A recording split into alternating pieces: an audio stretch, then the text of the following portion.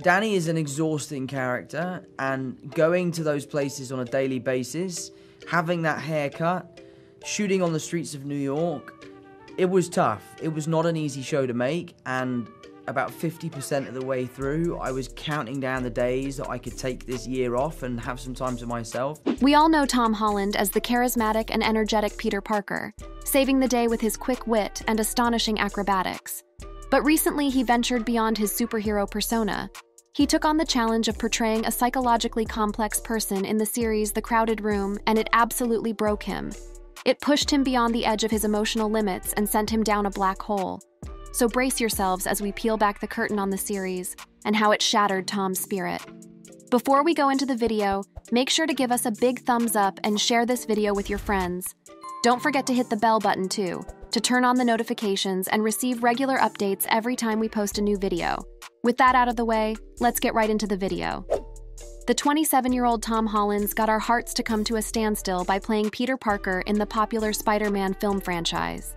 Even though several critics had doubts about whether a bloke from England could play the iconic superhero, he proved everyone wrong with his charisma.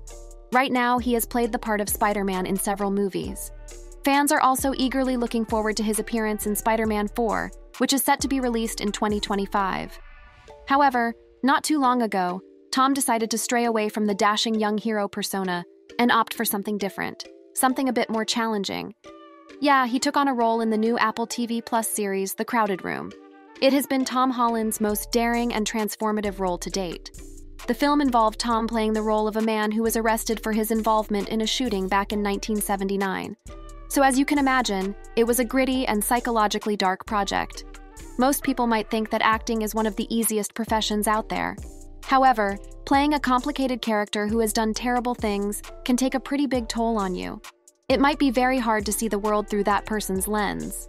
And this was exactly the problem that Tom faced while playing the character in the film. It pushed him to an edge and he could no longer stomach acting. So he has decided to take a break from all of it.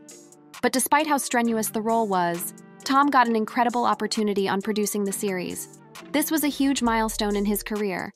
While talking about his time filming the series, Tom said, I loved the learning curve of becoming a producer. I'm no stranger to hard work. I've always sort of lived by this idea that hard work is good work.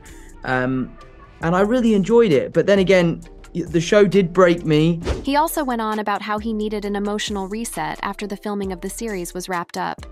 There did come a time where I was like, I need to have a break. I disappeared. I went to Mexico for a week and had some time on a beach and lay low.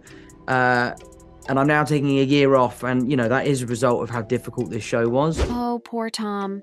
He also added, we were exploring certain emotions that I have definitely never experienced before, and then on top of that, being a producer, dealing with the day-to-day kind of problems that come with any film set, just added that extra level of pressure. But I really enjoyed it. However, some fans and critics were quite suspicious about the timing when Tom announced his sabbatical. You see, as of now, The Crowded Room boasts a 94% fan score on Rotten Tomatoes, but an awful 26% score from critics. So many people thought that Tom was taking a break because of all the negative reviews. But Tom cleared the air. Tom said on Live with Kelly and Mark that bad reviews had nothing to do with his decision to break from acting. The choice was made when The Crowded Room wrapped filming last year, meaning Holland is already months into his Hollywood hiatus. Tom laughed off the accusations and said, "That would have been terrible." Obviously, The Crowded Room came out. We didn't have very favorable reviews. So the press story was that I have taken this year off because of the reviews. But I'm 8 months into my year off. I've been chilling at home in London. We've been going to Grand Prix.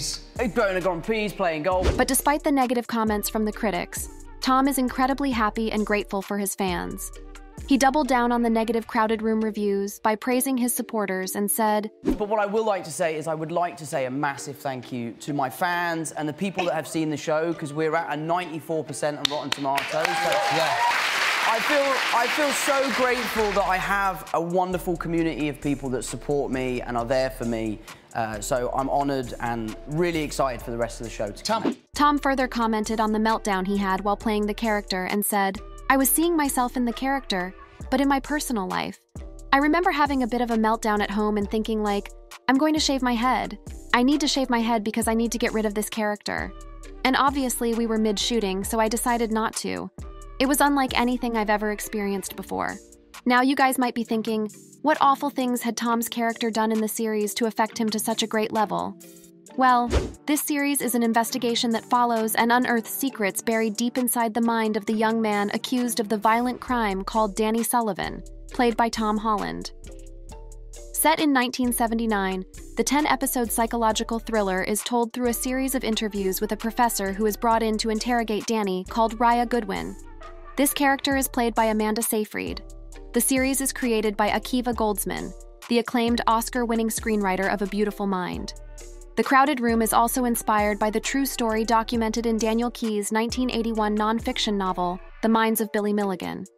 The book chronicles the life and trial of Milligan, who was the first defendant to ever be found not guilty due to dissociative identity disorder.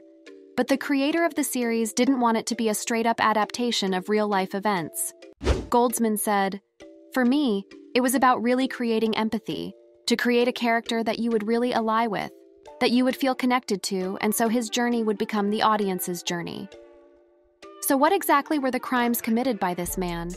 Well, in 1977, Billy Milligan was arrested for the kidnapping, robbery, and rape of 3 women around the Ohio State University campus area. However, the whole case became complicated when Milligan insisted that a man named Reagan was responsible for the robberies, while a woman named Adelana had committed the rape while undergoing a psychiatric evaluation following his arrest. So obviously, both the cops and medical professionals could not make head or tail of what he was saying.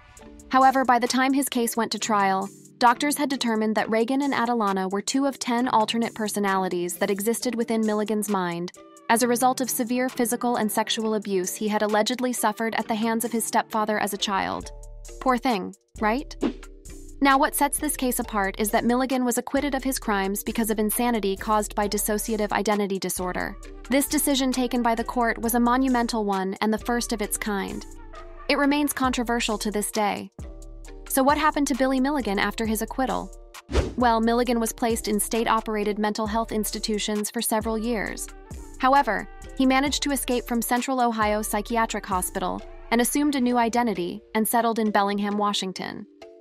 Several months later, Milligan left Washington after his roommate, whom he was suspected of murdering, vanished without a trace. Shortly afterwards, authorities apprehended him in Florida and transported him back to an Ohio psychiatric hospital. Eventually, Milligan received a discharge from the hospital, as psychiatrists determined that his multiple personalities had integrated into a single harmless persona through therapy. They concluded that he no longer posed a threat to society. But he passed away in 2014 at the age of 59 due to cancer. What a sad and disturbing story, right? No wonder it affected Tom so deeply. Let's hope that Tom can come back strong from his sabbatical, recover properly, and continue wowing us with his new roles. Drop your good wishes for Tom in the comments down below. Also, like, share, and subscribe to this channel for more juicy videos about Tom Holland. We will be back soon. Until then, bye.